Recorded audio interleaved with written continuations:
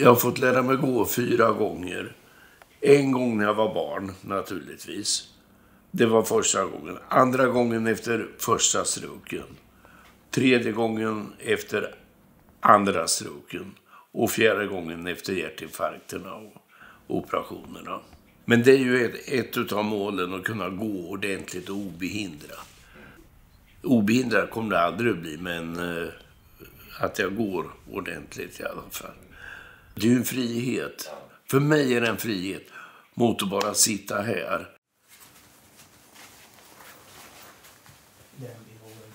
Det är ett måste, hemtjänsten. Det klarar mig inte utan. I och för sig hjälper Mely till mycket, men det räcker inte. Behöver ha några starka killar som kan hjälpa mig. Och vad det beror på, det kan jag tala om för det är trappen här ute som jag har. Jag har ju ingen hiss i huset. Utan jag får gå i trappor och både uppför och nerför naturligtvis. Och då har jag nog bälte, vårdbälte heter det. Och då går de och håller emot och är med och parerar hela tiden. Det känns säkert. Ja, visst. Ja, annars det funkar inte. Men om jag bestämmer för nu till exempel. Nej, nu ska jag gå på stan och handla det och det. Nej, det går ju inte. Ska jag upp på stan nu, då måste jag se till att ha någon med mig.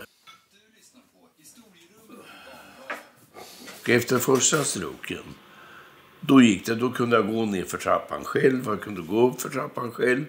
Och jag kunde gå upp på stan. Men det kan jag ju inte nu. Men jag är på väg. Det är ett utav målen.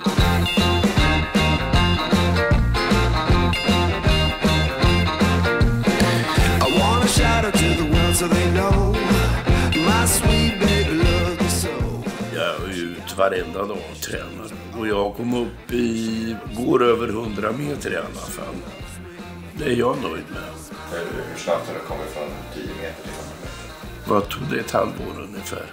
Det är jag supernöjd med, det måste jag säga. Men jag har fått mäta här hela tiden. 10 meter extra, 10 meter, 10 meter, 10 meter. Det finns möjligheter att jag ska kunna gå mycket längre. Det är jag alldeles övertygad om.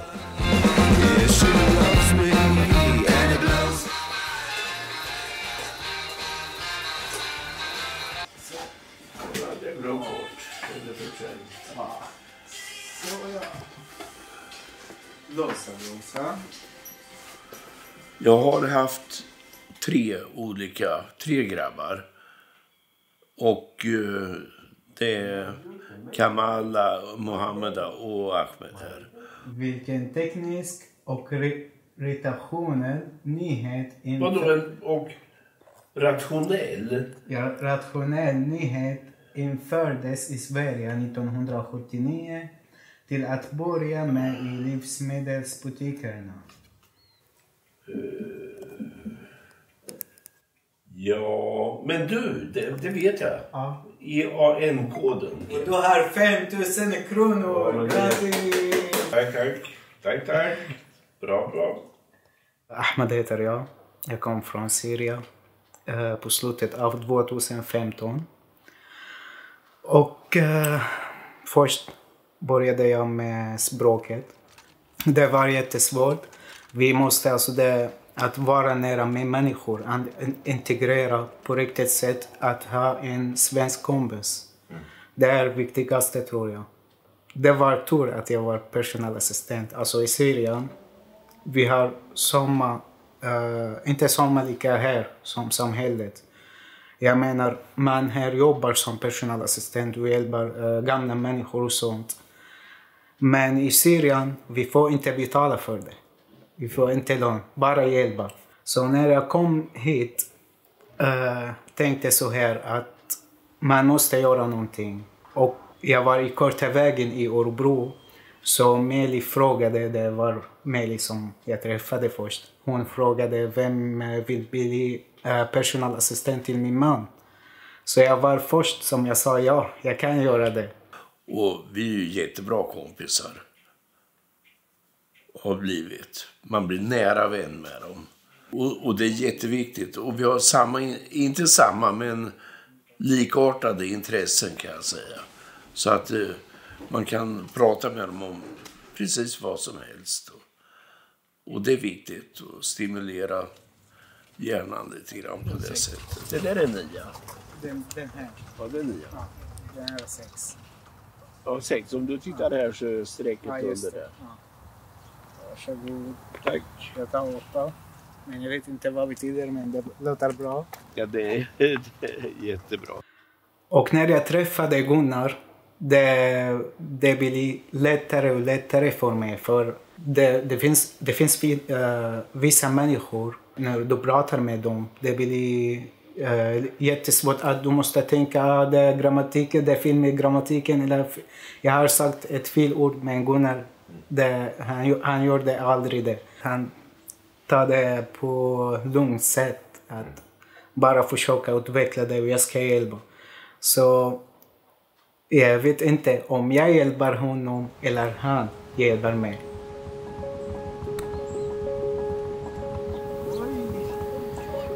Så det blir verkligen en symbios mellan precis.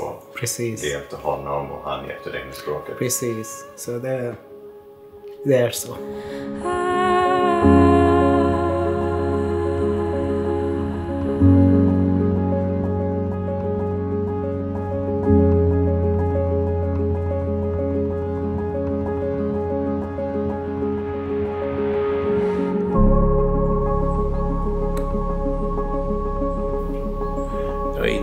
Innan jag fick strokarna då, jag var en väldigt aktiv person. Och jag hade ju kurser i både golf, och då när jag säger kurser i golf, det innebär regler och hur man uppför sig på en golfbana. Vett och etikett heter det.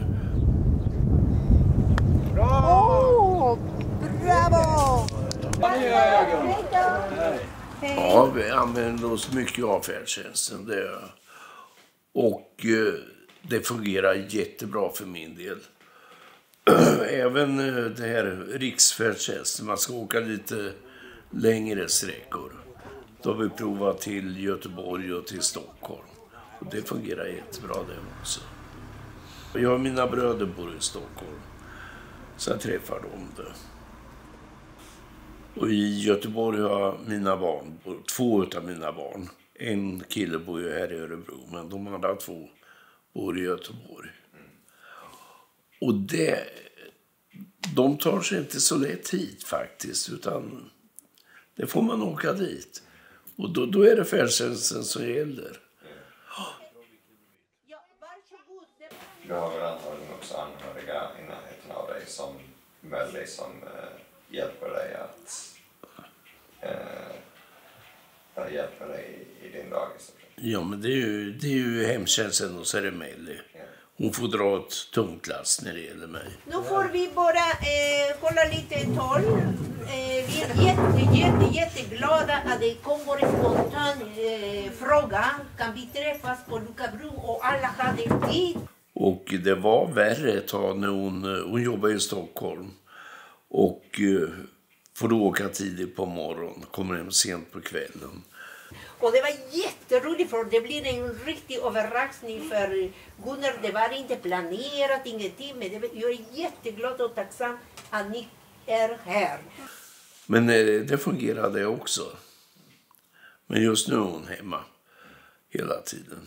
Så nu hoppas att hela den här vistelsen ska det vara jätteroligt. Och grattis på födelsedagen, Gunnar. Tack så mycket. Tack så mycket. Ska vi svara, Håkan? Ja, det ska vi göra. Skål! Skål! Ja, jag har ju som mål att jag ska kunna resa lite mer. Och vi håller på och kollar här, och det finns bussresor som även kan ta en handikappad och få med sig en rullstol. Jag vill ju ner till Frankrike och titta på vinodlingar och slott. Och vill se mer av Italien än vad jag har gjort. Så det är ett av... Ja, det är ju mål i sig naturligtvis. Det är det ju. Det är precis vad jag har önskat mig. Exakt. Vad har du önskat dig? Jag önskar mig att jag kan få vara tillsammans med mina barn som tyvärr inte har möjlighet att komma så ofta. Och vi inte heller har möjlighet att åka till dem så ofta. Och att vi kan samlas på det här sättet, det betyder väldigt mycket för mig. Och nu vad ser du fram emot just nu? Ja, ska jag vara riktigt ärlig så ser jag fram emot maten. För jag är riktigt hungrig nu. Jag är en njutningsmänniska kan jag tala om. Det är. Och det sticker jag inte under stolen med. Jag tycker det är... Jag bor gärna bra, jag äter gärna bra och jag dricker gärna gott. Det kan man säga. Och ja, det är till och mina intressen. Och de finns kvar, de intressena.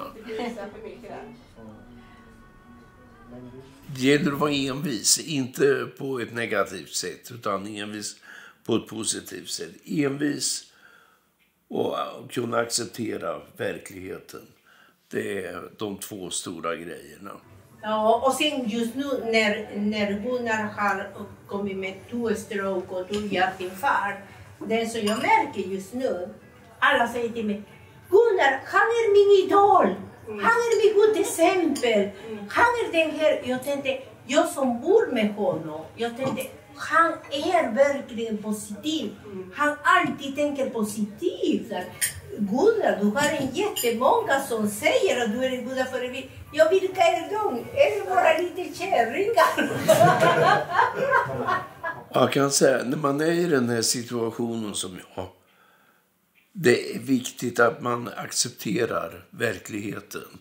Och det har väl varit en av de stora svårigheterna att kunna acceptera. Du kommer att sitta i rullstol resten av ditt liv.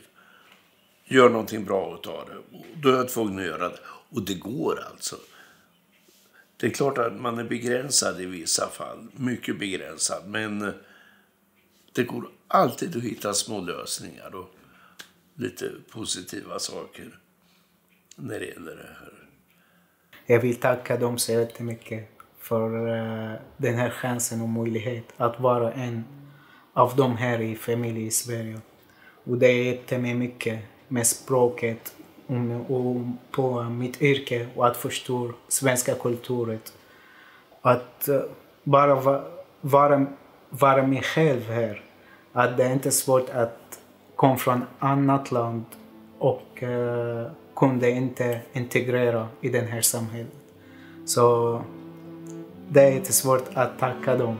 Men de vill det. De vill det. Jättekul! Det här är någonting som jag inte bara har sett fram emot utan jag njuter i fulla drag, ska jag säga. Det gör jag faktiskt. Och jag hoppas att vi kommer att få ha det trevligt ikväll. Och sist men inte minst måste tacka Mely också. Som stöttar mig dagligen och drar ett väldigt tungt lass. Ska jag tala om för er. Men hon vill verkligen mitt väl och alla andras väl också, vet jag ju. Så tack ska ni ha. Och jag vet inte om jag ska säga välkommen. Jag tycker det är jätteroligt i alla fall att ni är här. Skål på er! Skål! Jag hoppas att vi kan göra upp det här en annan gång. Skål! Skål! Skål farfar! Skål! Åh, vad fint! Grattis på födelsedagen.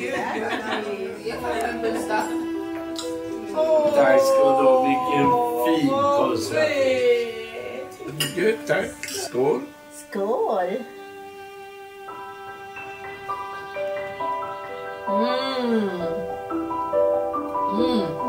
Gott. Ja, Ja. visst är det det. För det är bara i 100 år. Jag riktar, han är bara riktar.